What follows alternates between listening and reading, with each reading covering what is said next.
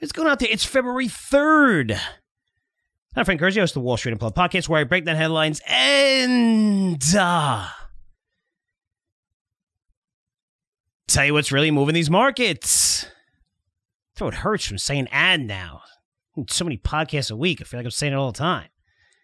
Anyway, it's Interview Thursday. Got a great one set up for you right now. One of your favorites, who is Frank Holmes. Comes on every quarter or so, but he wanted to come on because he's got some great news about a new ETF he's launching.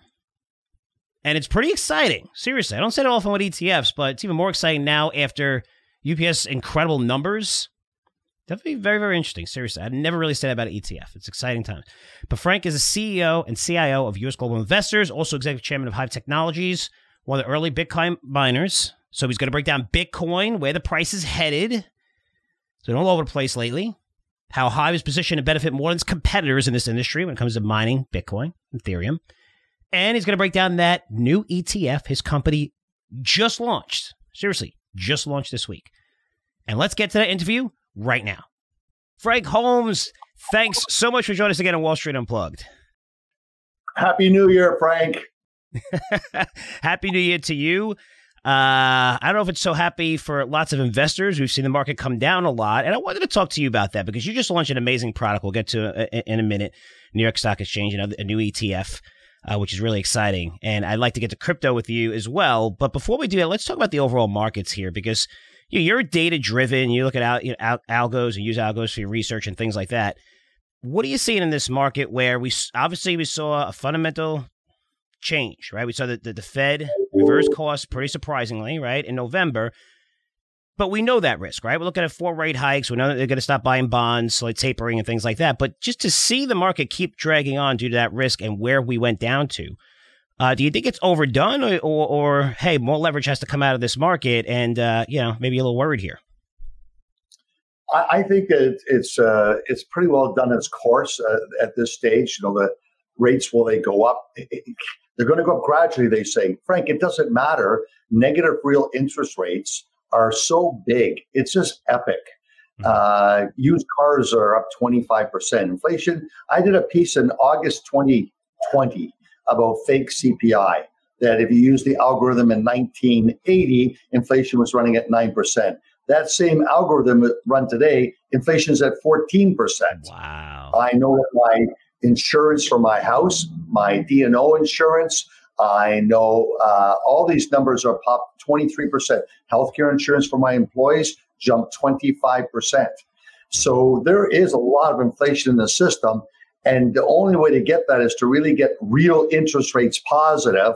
If that happens, we're talking about 8-9% money rate yields. That would really crush the market. And in a year for Congress, a gubernatorial election, I don't think all of that's actually going to happen. I think it's a lot of trying to talk down the markets because the Fed balance sheet is not shrinking like they said it was going to be. And even if you can borrow at a mortgage rate of 3%, it's still cheap money. So I think that people are still able to borrow. And I think that that's the smarter way. The stock market is different. It's discounting a recession 6 months out. And that's basically how it's functioning. And I think the other concern was the crackdown of how China operates. But I think all of a sudden now the panic of real estate crisis and a COVID crisis in China, this worse is behind us. And now they're going to stimulate. They dropped interest rates. That's interesting. They rose interest rates, and now we're looking to raise them, and they're dropping them. And that gives me a lot of comfort for commodity demand, which also cargo relates to why we launched C. All right, let's get into that, okay? Because I was going to ask you a little bit more about the Fed, but I want to ask you about C since it's relative to this, because we saw Tesla come out with earnings last week, and they were saying that supply constraints. First time they said that, and yet you see all these EVs that are coming out. I get reports on this, and you get reports on this. I get pretty much real-time reports seeing how there's still, major bottlenecks has gotten easier, but what made you launch this? Because it seems like, with this new ETF, Sky Cargo ETF, and I'll let you talk about it a little bit, cargo ships represent about 70% of the ETF. Air freight companies represent about roughly 30%. with everything going on, supply chain issues, people wanting more information, I mean, how did you come about actually launching this? Because I think the timing is absolutely perfect. Well, it reminds me of Jets. Why I launched Jets was I had to get in the ETF business, and I had noticed in 2013 my options for flying globally was shrinking, and the price of my tickets was doubling. And I said, well, there's got to be, this is a booming business. And when I delved into it, there was no ETF in the airlines industry, and airlines, as all the subsets to it from Boeing, et cetera, it employs something like 8% of the population. So it has a big GDP factor. And it's also highly correlated to overall economic activity. So that led me to create my first ETF, Jets. And I had a quant approach to it. And then along came GoAU. It was the same thing for gold. It was a quant approach to beat the GDX and GDXJ, and GoAU has done that. So I'm happy that discipline has worked. C is very similar because I really noticed with Hive as being the interim CEO there, I'm buying all this equipment and moving stuff between China and Sweden and Iceland and equipment. I saw those freight rates going up every month. Every month. They doubled. They went up triple. They quadrupled.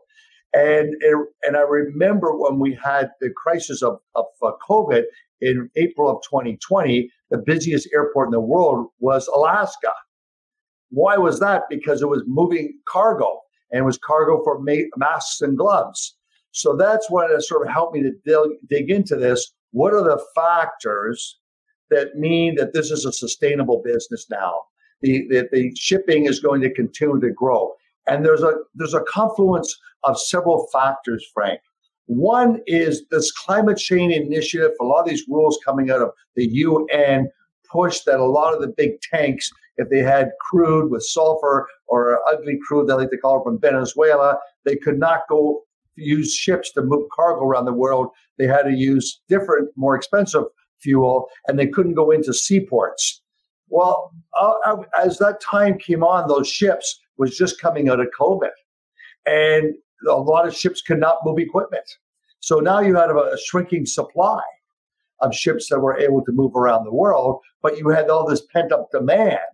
And that's what led me into saying, you know what, this is sustainable. The green movement globally, climate change initiatives globally, coupled with when you shut down China, and China consumes 50% of all the commodities in the world, well, that has a big impact on iron ore. It has a big impact on copper prices, etc. So we had the supply side restrictions, and then we have the pent-up demand coming out of North America. It becomes this perfect storm, and there was no really true global cargo ETF.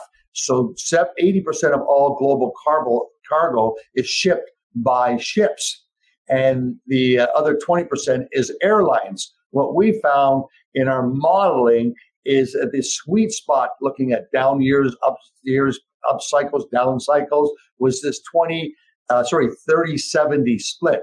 Cargo airlines only.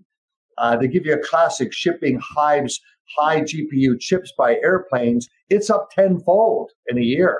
Tenfold. So and that's definitely a big inflationary impact. So we think that this is going to continue to be inflationary. And we also know that technology of Asia and other places around the world, they've spent much more money on robotics than America has. So when you ship over to the US and LA, the process of taking off the containers and drop them onto trains and drop them onto trucks, that process has many more human beings involved. Whereas in Asia and other big ports in Europe, there's much more robotics involved. So that just basically says we're going to live with these airlines and these cargo ships with pricing power for the next 3 to 5 years. That gives you a secular cycle in an asset class. So one of the things I like about this, Frank, and I'll bring it back up, when I was looking at the holdings, is even when you go to top 10, top 15, you have Zim Integrated, Orient Overseas. A lot of people aren't going to hear, Maersk, of course, but if you're looking, a lot of these are international companies. Even I think Matson's one of the few, but it provides an opportunity where there's a lot of great names on this list that maybe a lot of people didn't hear of, but they're very, very large. And they're not easy to buy as individual stocks as they're trading on other exchanges. I mean, that's got to be a huge positive, right? Just getting that kind of exposure. I like that personally, where it's not just FedEx, UPS, and a couple of the big guys in here that anyone can buy individually. And the cost, like it's very expensive for an American to go and try to buy a South Korean company or a Taiwanese shipping company. It's very, very expensive. So here you can do it all for 65 beeps. I mean, it's nothing. Yeah, it's cool. So getting back to the holdings here, and I love this part. I don't know if so many listeners like it. I love it because I love how your methodology behind this. What is some of the methodology like, for some of these stocks making it to your portfolio? Because I know you, and maybe this is the first time they listen to you, even though you've been doing this for maybe 5 years. Mm-hmm. So you can see that we wanted to have a quant approach to who's the most liquid names. Mm-hmm. That was an important aspect. And also who was the least expensive on enterprise value. And who had torquing revenue growth, revenue momentum.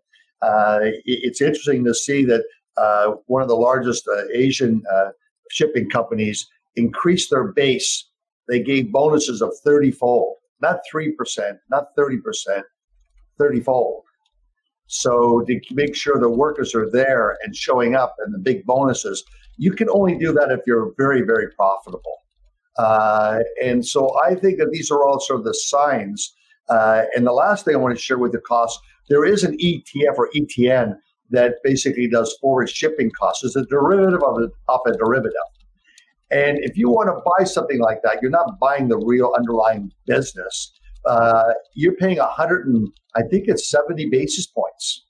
It's very expensive, but it shows you the cargo for shipping running up, running down. But this is much more of to me, a stable business because it does capture what we cover in our global resources research every week, the pulse of demand for commodities globally and the shipment of final products. If you want to have your arm around growing PMI or shrinking PMI, this particular product allows you to deal with the Purchasing Manufacturers Index and future growth. And the supply side restrictions we're seeing now in copper are going to continue to grow. And so the shipment of copper and the pricing of that is going to grow with the green movement. So I think this is a very interesting, unique industry that's really embracing a lower carbon footprint. Yeah, I love that. And guys, just if you want to take a look at it too, it's called a Sky Cargo ETF from US Global. SEA is a symbol. Congratulations on that. And I know because it's such a big deal because the last time you launched this, an ETF, Go Gold, a few years ago, and you invited me, and I was able to go up there and ring the bell with you. It's still one of the greatest times, being at the New York Stock Exchange. We could do it with no masks. Well, what was that? What'd you say?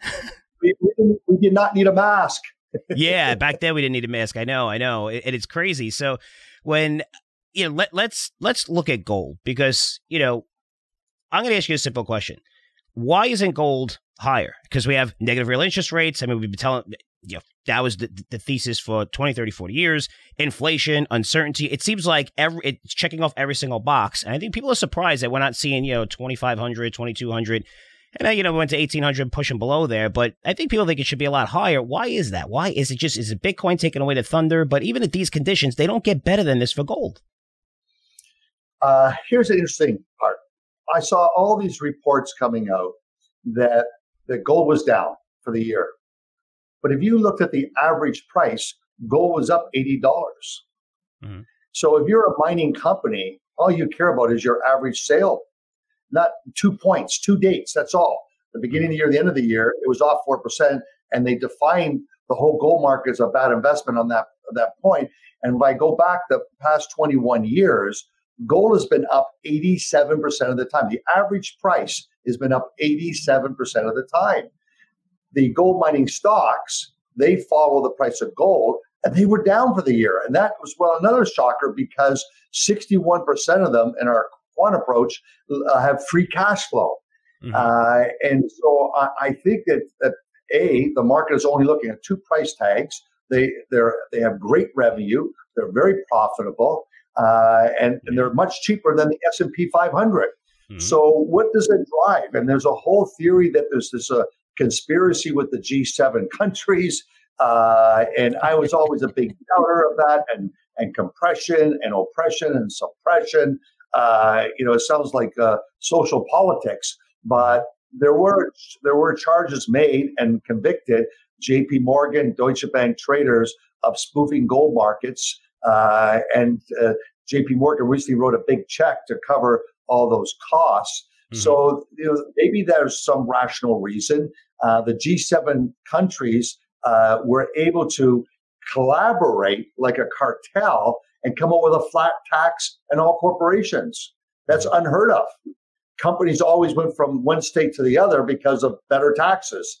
We went from one country to the next over better taxes. The whole boom of car manufacturing parts in Mexico and the NAFTA agreement is because labor was less expensive. So you traded off taxes and labor, and it was cheaper to do the assembly in the U.S., but do the manufacturing parts there.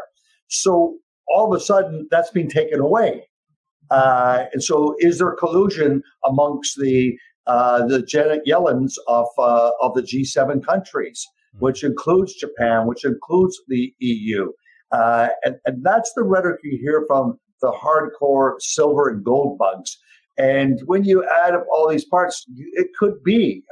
All I know is that when it moves, it's going to be mega, because these gold mining companies are making money, but we do have peak gold supply.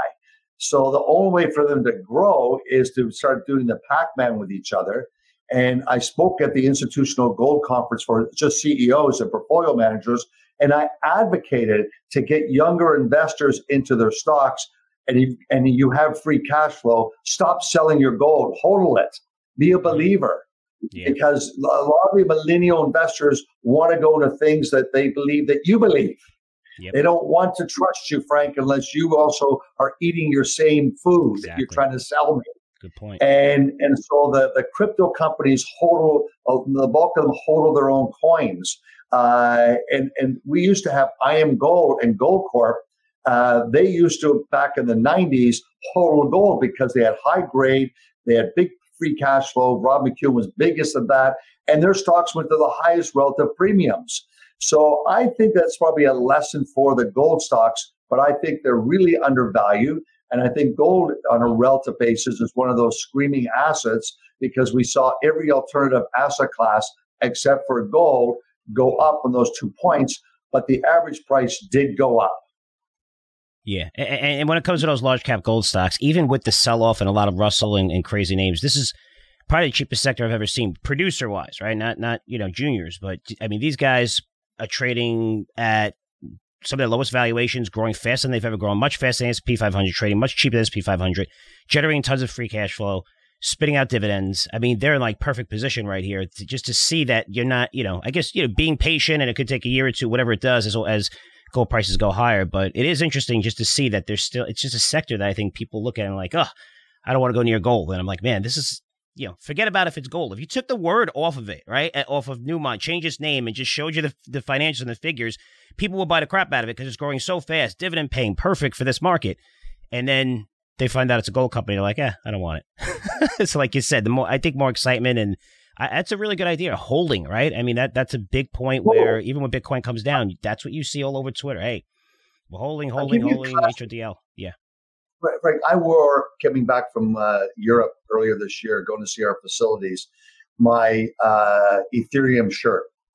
Mm-hmm. And I get the customs agent talking to me about crypto and what he likes and doesn't. And I wear gold, buy gold, or I love gold. Forget it. They ignore you, which is really interesting. So I have this, I'm going to send you a hoodie, and it says HODL Gold.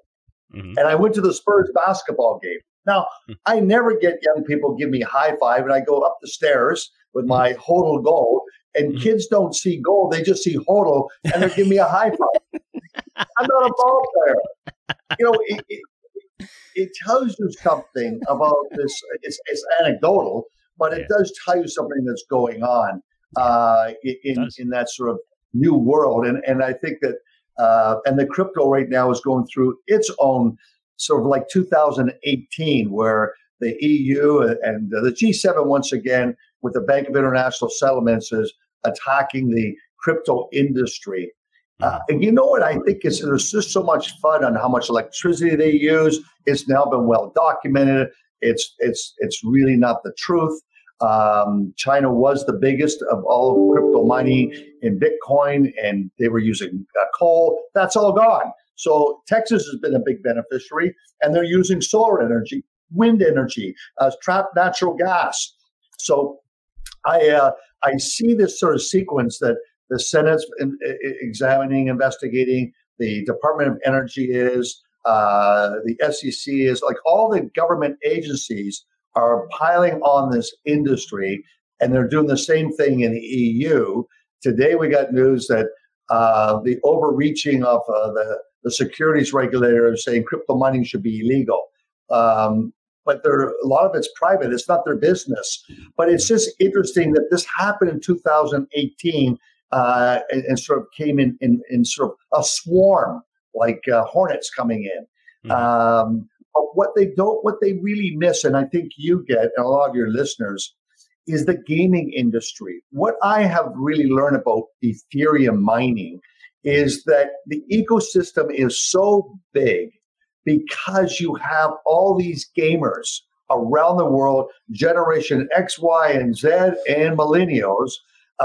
It's a $200 billion business. They use their GPU chips at night. They go to bed and they're mining Ethereum. Mm-hmm. One data point came up that there's 20 million of them. I actually suspect there's more. And the reason for that is that it was looking at the number of gamers in the world. It's going to hit 2 billion in 5 years from now, out of 7 billion. The Chinese came back and said kids can only game for 3 hours a week with their sort of centralized draconian policies. Mm-hmm. But they all need their GPU chips to do this. So what they do is they go mine in the cloud, and they can get one Ethereum a year. Last year it was averaging close to $4,000. I had as a kid a paper route to make extra money. These kids don't have paper routes. That's an old business. They're all mining.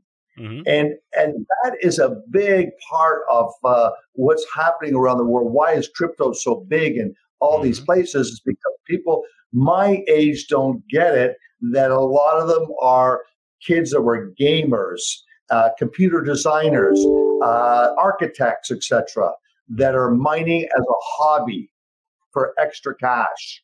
Yeah, it is incredible. Now they play video games and the pay-for-play model and stuff in Philippines. And I don't know if you saw those statistics where kids are playing all day because they're earning more money playing those games than they are, working and doing other jobs. But you're one of the few people. Really good, though, but Frank, if you're a really good gamer and you're in sports and you're a competitive guy and you're really good at this stuff, you get rewarded in digital money in that software, in that gaming, and you don't have to write a check to be upgraded all the time. Mm-hmm. So it does create a sort of innovation and competition at another level that is to be an NCAA sport gaming. I mean, it's really interesting to hear these things and see it. But all of a sudden now we have this new Web 3.0 coming out, and the metaverse. I think they said there's 18,000 coders working on this. Yeah. Ethereum has over 33,000 around the world that are writing code. They're writing based on the Ethereum network. They're writing for DeFi, for NFTs, for your favorite baseball card, or if you want to have this.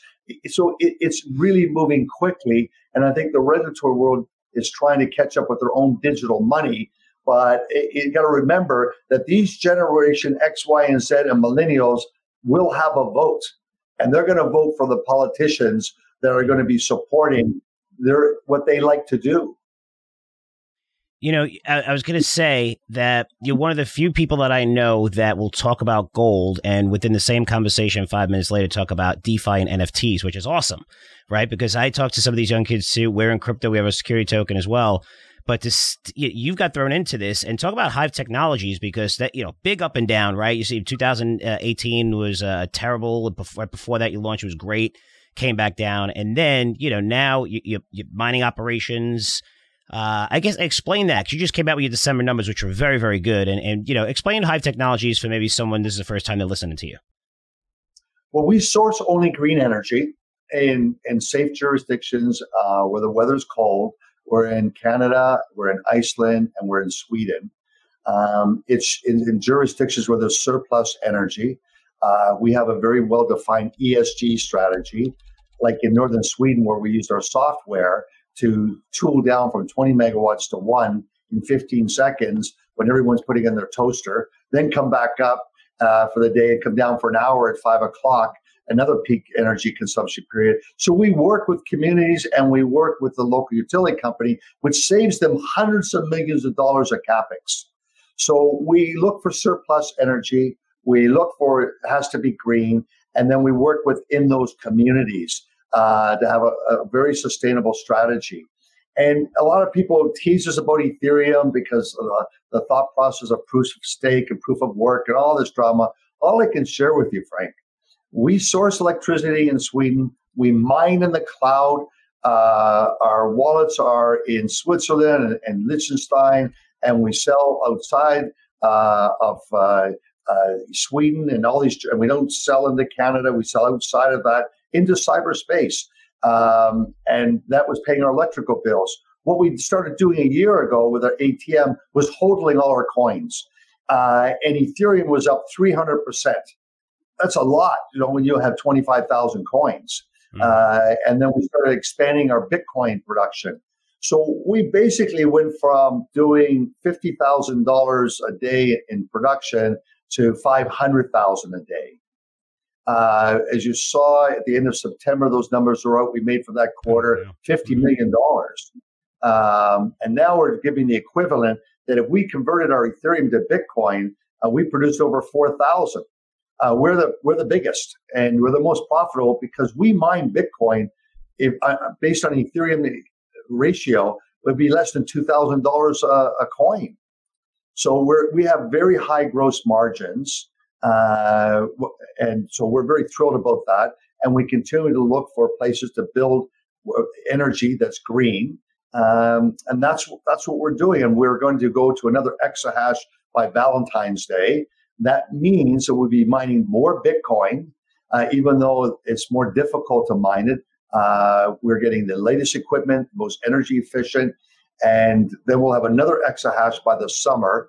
So what does that mean? It means that we'll be doing $1 million of revenue a day, and having 80% gross margins.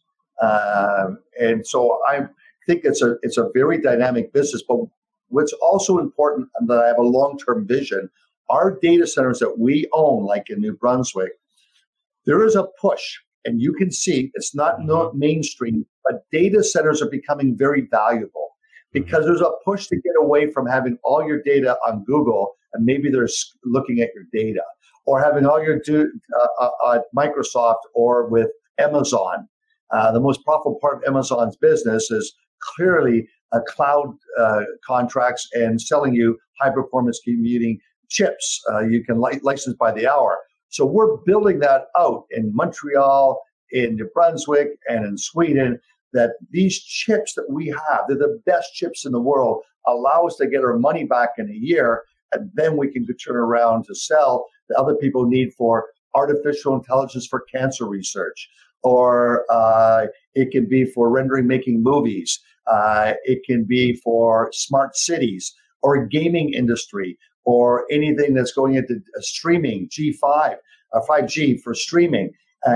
This is all going to need these GPU chips, and the gaming industry is going to switch over that you're going to outsource having the GPU chip to data centers, which can make it very attractive for you to play cheaper. You just have to buy your headset, your console, and you can buy your headphones, but you're going to use the cloud and pay $5 an hour when you want to play.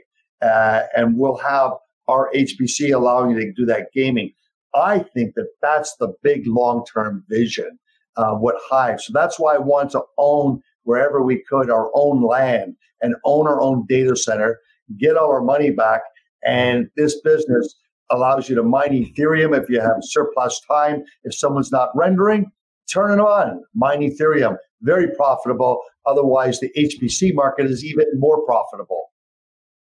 Talk about, you said 80% margins. What is the price that is break even for you? And I remember back in 2017, 18, we went to, I think it was 19,000, wherever we went, close to 20,000 on a high, but it came back down, and it came down hard to like 7, 8, and I was following miners, even if Riot and Marathon's one of the newer ones, I guess, but, you know, seeing their costs were 7,500, 6,500, and as you get bigger and bigger, electricity costs more, you know, it's not the easiest business to scale, right, because you have to pay more to generate more a lot of times.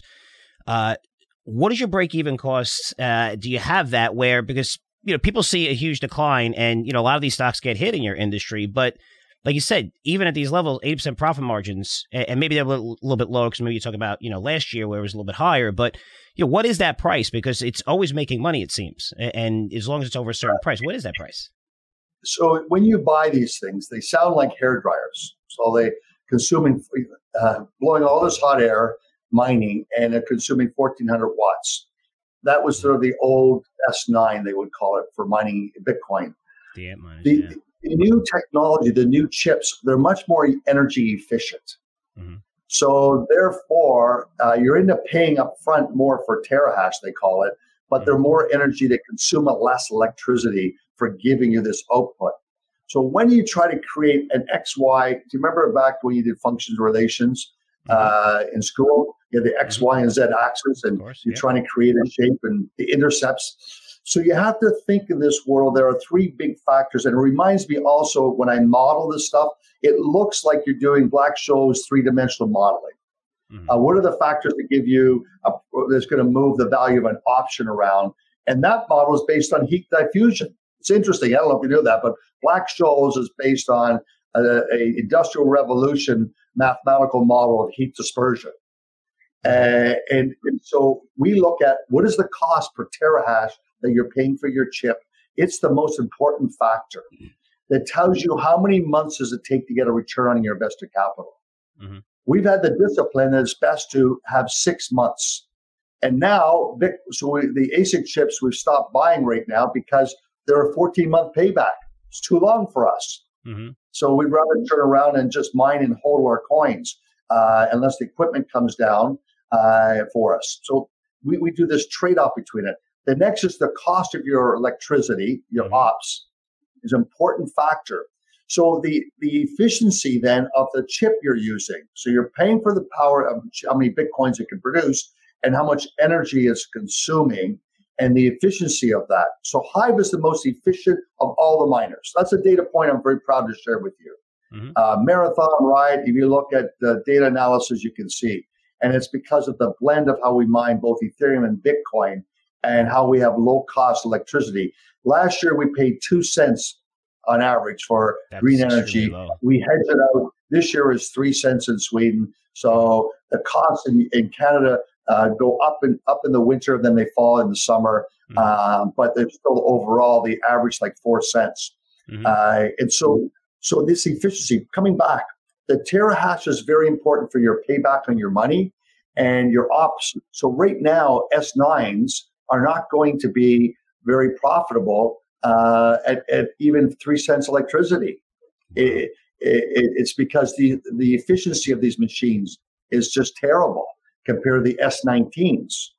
And so I think you're making $1,000 a day for my peers that are using S19s might be making $1,000 a day.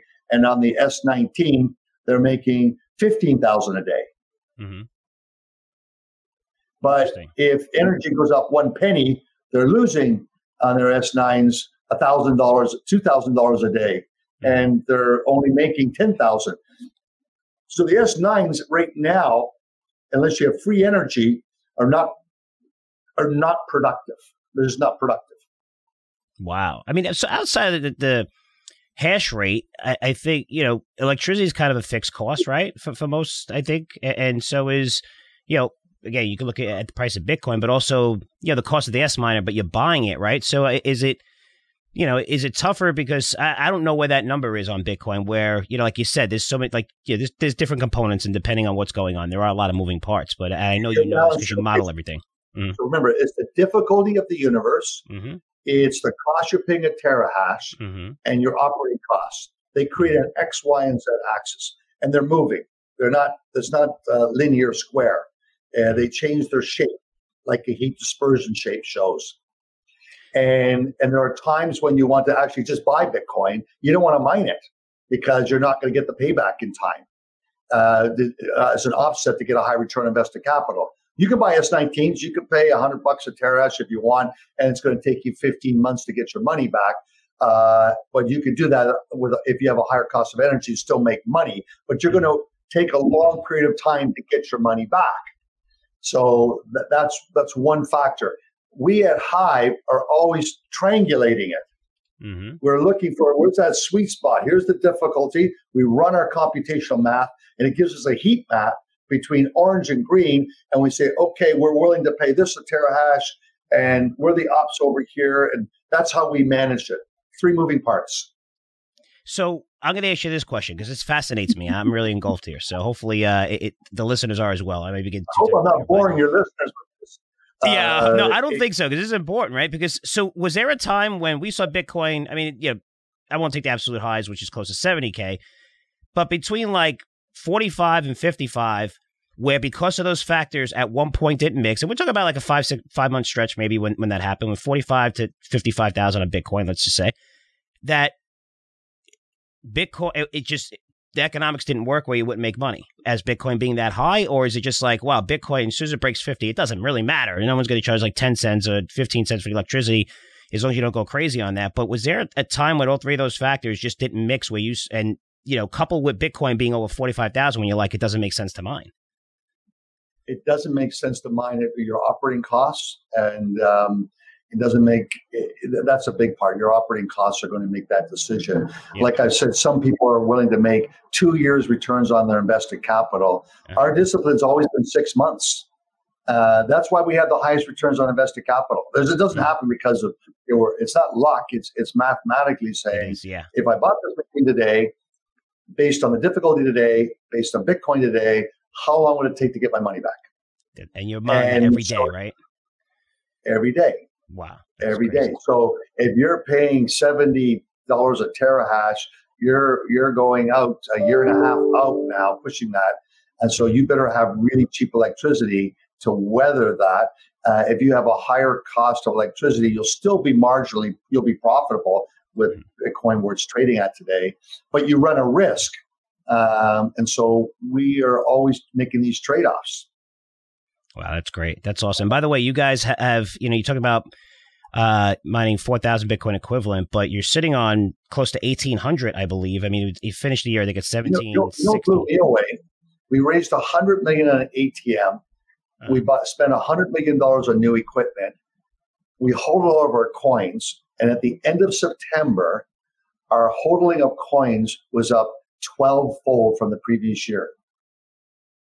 I mean, that's a Bitcoin, 100%, 1,800. You're looking at and all that money we raised, bought all this new equipment and expanded our to an exahash, and we still were able to do that. So we tapped the capital markets at $6 back in December, and it was at a premium. We're the only company so far to do a financing at a premium. That's what you're supposed to do. And we have options trade. Our options are very liquid for guys that like to do covered writing because the premium is so high on Hive. So there's lots of retail brokers in there doing covered writing with it. And so we also got options. We're the fastest to get options traded on the stock.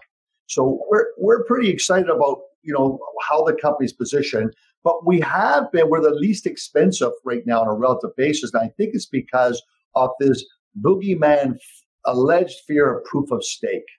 Now, for your listeners, proof of work versus proof of stake. Proof of work is decentralized. Proof of stake is centralized. So you earn an income on it, but there's very few players that have the money to turn around to earn the income on it. And the whole concept of Bitcoin is to be decentralized. Have transparency of how much was traded, timestamp when the trade took place. It just doesn't tell you who the parties were because that's encrypted. But everyone can see all those trades, how much was traded, where it was traded, and when it was traded. That's triple entry accounting. And I think that it's really, to me, fascinating to see how this proof of stake argument is such FUD. It hasn't happened because the Ethereum network is so big and broad with all these gamers, and they would just destroy their ecosystem. There was a cannabis deal out there that had a token, proof of work. That's they're validating a transaction. Then they went to proof of stake because it's supposed to be cheaper. And all of a sudden the coin fell. Crypto went up, it didn't matter. The universe, the ecosystem. So I explained this in capital markets terms. One of the things that made Jets such a big winner is that in our story, we found that in this ecosystem of buyers, there were hedge fund traders that wanted to short American Airlines and wanted to hedge, so they went long Jets. Then there was another group that said these are GARP stocks like Bill Miller. These are the cheapest stocks out there, cheaper than trucks and trains, and this is the industry. So there's GARP investors. Then there's another community that are traders. Why? Because Jets has big trading due to energy prices. The biggest cost they have is oil. The volatility of oil gets basically put into the income statement of these companies. And so they have great volatility. So the traders are short, long, in and out, trading off of energy. And then we have that investor that says it's a big part of the economy. They want to be basically long a big part of the economy. So you have this ecosystem. And what's interesting, the same thing with Hive. Hive's original investors were gold bugs. It became their proxy because they were reluctant to go open up on a crypto exchange, worried about being hacked. So Hive became the gold proxy for them. And by us hodling, it gave them a more defined proxy. Then came institutions, and our big investors was Fidelity. Fidelity gave us $100 million in the first quarter of 2017 to launch this vision. And so it's just recognizing the ecosystem of who's going to trade this particular stock or this particular ETF. And if you only have one retail group of people, then you really cannot get the big traction. You need to have a complete ecosystem. But the institutions will not come in unless there's minnows. Minnows basically have what they call price discovery. Yes, of course. And we saw the capital markets explode during COVID. Why? Because all these educated kids stuck at home, they can't travel, they all became day traders. This facilitated price discovery, and then big institutional money came in. Yeah, it's amazing how it's sometimes used the other way around, right? With the institutions, the roadshows, the IPOs, but to see crypto being an area where these young investors get in and institutions are kind of late and still getting in, right? Now starting to hire across every major bank is pretty cool, right? You don't really see that kind of flow. Yeah, it's very, very cool. But I think the big pivot last year was PayPal. PayPal, I can't buy my ETFs on it. I can't buy stock on it, but I could buy Bitcoin at 1/10 of a fraction, whatever I want, $500 of Bitcoin, $2,000 worth. And then it went up fivefold for all these millennials. So they could buy fractions. It goes up fivefold. They peel off 20%. They buy a new TV. It's you don't have to go between your bank and your broker and open all those accounts and call and send money back and forth and all that stuff. It was seamless. Yes. So that really ushered in. And the other one was Robinhood. 20% of Robinhood's financial success in that IPO came from crypto. And so it is a new world. But you need to have, for the fund managers like we have from a couple of years ago, new rules came out on illiquid stocks, and it became basically only those where they were traded every day, and the spread between the bid and the ask. So if you don't get a lot of trading between the bid and the ask, the spread widens. All of a sudden, it goes into the basket of illiquids. Institutions don't want to have to go in front of their pension fund trustees and the SEC or any auditor and say we have all these illiquid names. So in came all this price discovery. The minnows shrunk the bid and the ask.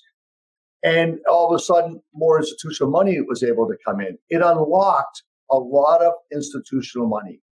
Yeah. No, that's great. So listen, we're coming down to the last part of this interview.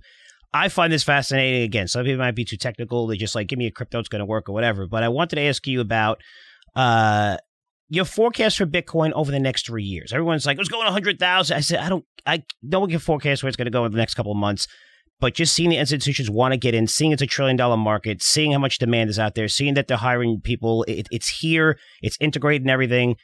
where's your forecast? I mean, over 2 to 3 years, you see it continually going up, and some people want to go crazy, and now it's hard to put forecasts on it. But how do you feel about overall just Bitcoin here? It's really difficult because of the volatility and the forces. You have global regulatory forces against the crypto world, just like 2018. And today it's just pent up. The more socialistic or more lefts or centralists, like China is the most severe as a communist dictatorial nation, they just don't want it. And the more democratic and more libertarian, then we like to have this other decentralized asset class. Right now in the world, it's really gold and cash, and then along comes a Bitcoin, which are decentralized. And I think the governments want to make sure there's no nefarious activity, and which I think is great.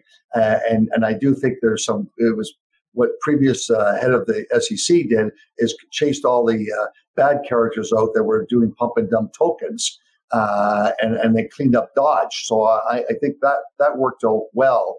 But I think that right now the forces are, if you read the paper, the EU as anti-crypto mining, it's all climate change.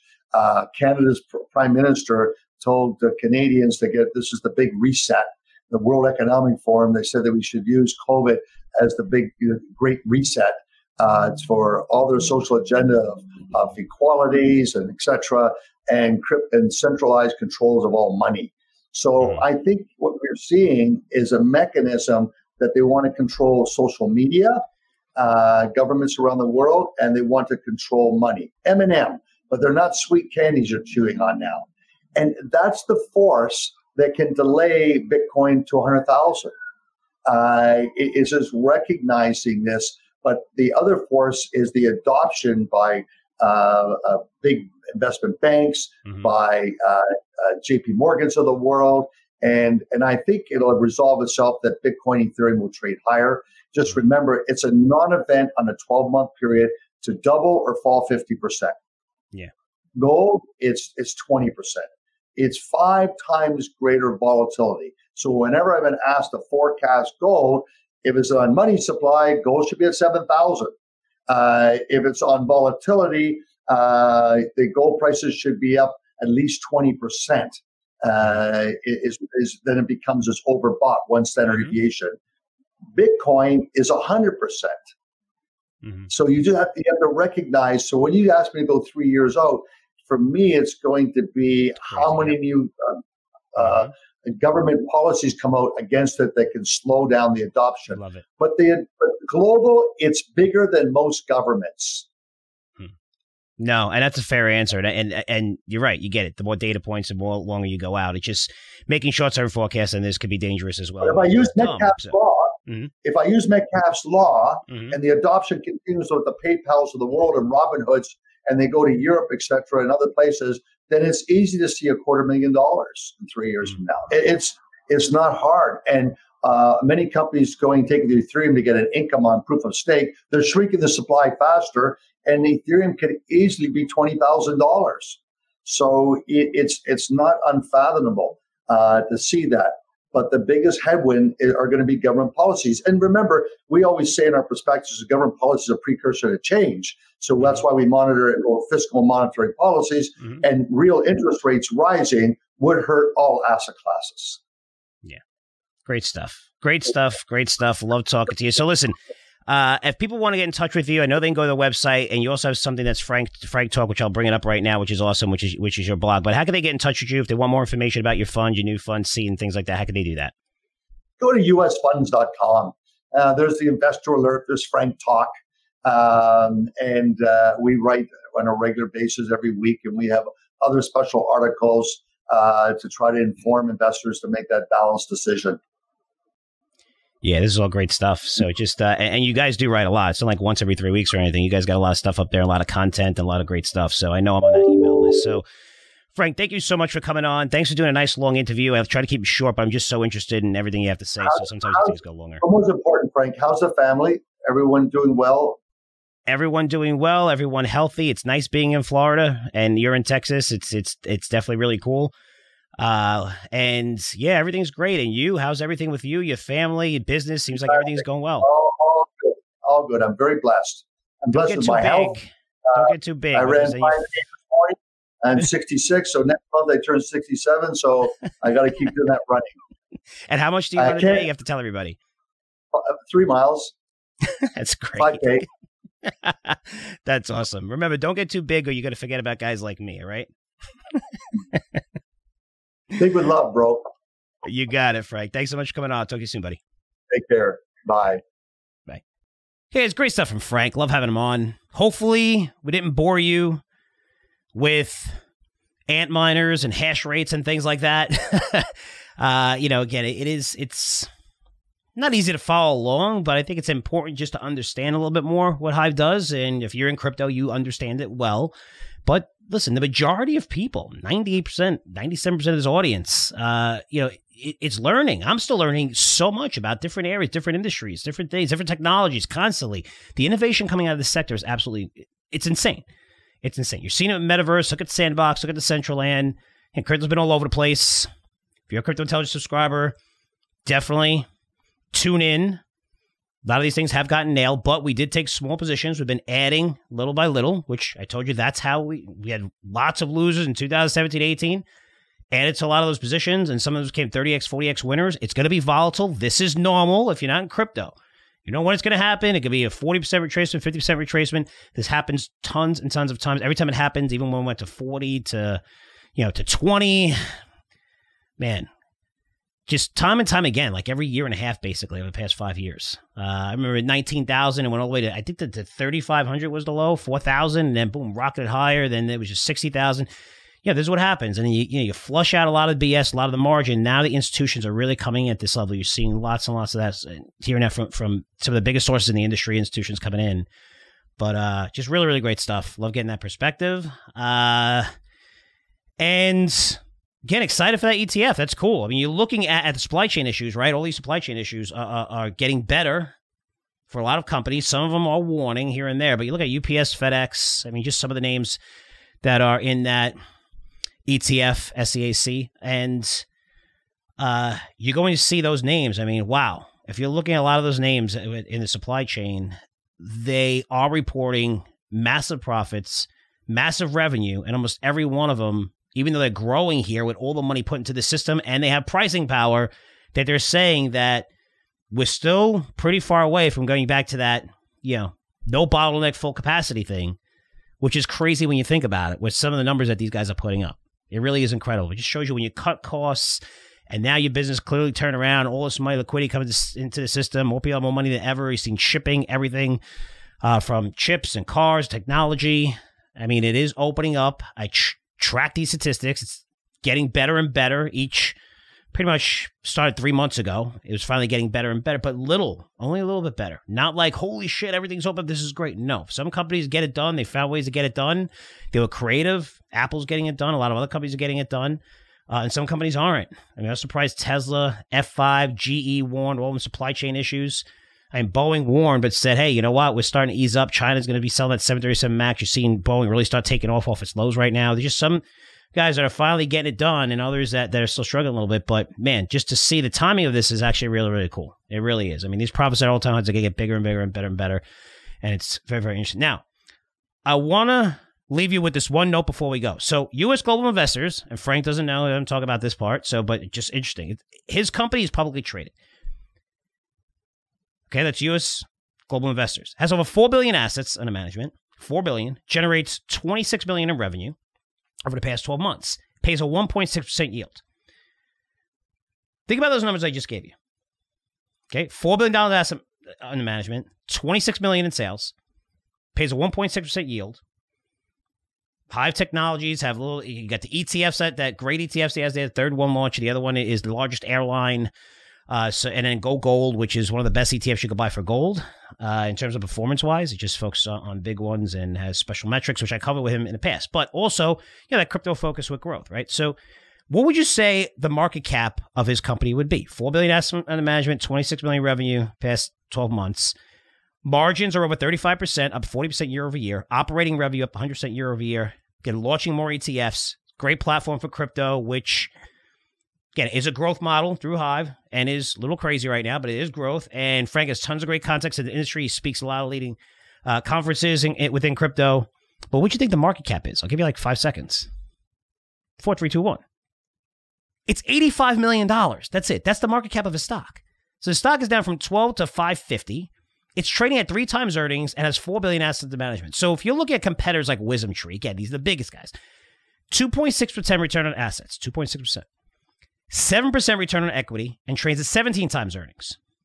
Invesco, return on assets 4%, return on equity 8%. That has a PE of around 10.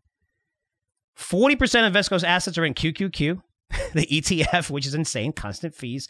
As an asset manager, your goal is just slightly beat your benchmark and you'll be in business forever and collect fees for the rest of your life. I get it. It's fine. Perfectly fine. Just beat the benchmark. Yet US Global, okay, when you look at return on assets at 2.6 for WisdomTree, 4% Invesco, return on assets are over 50% for US Global. Return on equity, 7% for WisdomTree, 8% Invesco. Return on equity over 80% US Global. WisdomTree is trading at 17 times forward earnings. You have Invesco trading at close to 10 times earnings. And you have US Global trading at 3 times earnings. Pretty insane when you think about it. Pretty insane. So I don't know what that company has to do, especially since asset managers have been taking off lately. I don't know if you've seen that trend, private equity, all these guys, and even, just across the board, you're seeing their stock prices really take off. A lot of money flowing into these names, these sectors, and these asset managers and private, all this stuff. Yet you're not really seeing it from US Global with an $85 million market cap. Man, I mean, getting $4 billion in assets and paying, what? You could pay double the stock price for that, maybe $150 million. I mean, that seems pretty worth it to me. That's a pretty nice acquisition there. I'm just saying. With a little bit of a growth model. But man, these guys are getting it done. I mean, you're looking at the growth in everything, and assets under management and operating margins, raising their dividend. Pretty crazy. And sometimes you see those disconnects. Again, it's out of favor for some reason. I don't know, but I love what Frank's doing and love having him on. I really do. I love having him on, going over everything. And hopefully I didn't bore you too much. And I know sometimes crypto guys are like, he doesn't know what he's talking about with Hive and, have different opinions and stuff. And again, that's fine. That's what we're here for, right? To get different opinions and then figure this stuff out for ourselves. But, this is what we want. We want the back and forth and stuff. And it's cool. I just love Frank. I love that he always explains everything. I love going through his methodology and him explaining that we're just not taking a stock and putting in a portfolio. He goes over the whole entire process with algorithms and everything. It's really, really cool. Really, really cool. So guys, that's it for me. Our Curzio equity token, which I talked about last 2 podcasts, going to be traded on T0 platform next week. I'm going to let you know the exact date. So you'll see that all over our website. We'll let everybody, if you're on our mailing list as well, a lot of you on, which we provide discounts for all our newsletters every now and then and stuff, and provide a lot of stories that you might not be seeing. Our website, if you know, is totally redesigned, and it's redesigned where it's a place that you can go to every day where we have new, fresh content every single day. So we become more and more of a media company. That was the goal. It's not easy to do. But if you see the format and the layout and everything that we're doing now and posting stuff on TikTok and YouTube and Twitter, everything's really getting bigger and bigger. All the trends are moving in the right directions for us, which is awesome. It's a lot of fun. But yeah, just becoming a media company is a lot of fun right now. We're just starting to get a lot more people come to our website, even on a daily basis, because now that we have that content on there every single day, and really good original, fresh content, guys. Everybody here is producing original content. It's going to challenge you. It's going to be research-based behind it. It's not going to be some bullshit opinion with no research behind it at all. You could disagree, not disagree, but I could tell you, even from the editors and everybody that's writing for us, I enjoy the articles. I think it's original, and I do a ton of reading on other sites and everything else. And it's really, really cool. And you're seeing it. You're seeing those numbers really start to take off, so people going direct to our website. But we'll let you guys know when that token, when CEO token, Curzio is going to be trading. It's going to be trading the symbol Curz, C-U-R-Z, next week. I'll let you know the exact date. For those of you who are subscribers to our products, definitely listen to Frankly Speaking, because I'll probably know then, which is tomorrow, of when exactly it's going to be traded. It could be Monday, Tuesday. I'll figure it out, but it'll be everywhere, and I'll let you guys know. So really, really exciting stuff. And questions or comments, if you're a current Curzio equity holder, and again, go on that T0 platform, or if you need help signing up to T0. Again, it's absolutely free to go to T0. That's just the only way you could trade our token if you want or not. Again, there are risks and everything. We're just getting lots of questions, and I want to address it if anyone is interested in learning more. Just send us an email, frank@curzioresearch.com, or go to our site, Curzio Research, and there's links for Curzio equity owners. So, guys, that's it for me. Always here for you. Questions, comments on anything, frank@curzioresearch.com. Definitely send them if you're a subscriber. Frankly speaking, that's our podcast that's not on iTunes. You won't see it anyplace. We email it to you, and that's a special private podcast only for our subscribers. Much more detail, getting into a lot of things, even some of the holdings, not all the holdings that everybody owns every newsletter, but that's only available to paid subscribers, that special podcast. So it's a very, very big benefit for subscribers. It doesn't matter if you're a subscriber to our lowest price product, which is Dollar Stock Club, maybe $4 a month, or thousands of dollars from the best, our biggest products and high-end products. But you have access to that, and we'll know a lot more and tell you everything about the token and exactly when it's trading tomorrow. So really appreciate all the support, and I'll see you guys soon. Take care.